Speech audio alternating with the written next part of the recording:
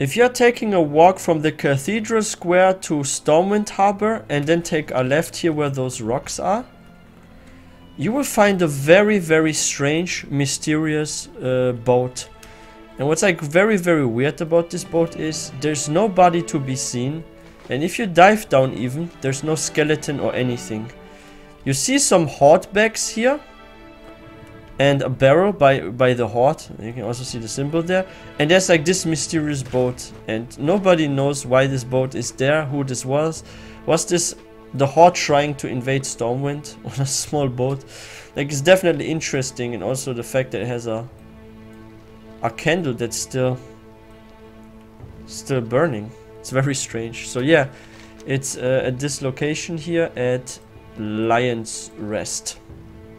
And yeah, please don't forget to subscribe to this channel if you haven't already.